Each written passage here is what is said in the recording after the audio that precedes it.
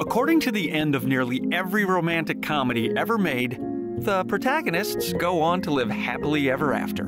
Because love and relationships are totally easy in every way. Right? Or at least that's what we're often led to believe. Yes, there's magic in love. But there's also a lot of responsibility in love for all involved. Because in the best relationships, everyone feels safe opening up and being authentically themselves through and through, blemishes and all. Because in the best relationships, those blemishes aren't something that counts against a person. Those blemishes are part of what makes a person whole. In the best relationships, no one is an archaeologist working to uncover what's wrong with the other person just so it can be scrutinized and fixed.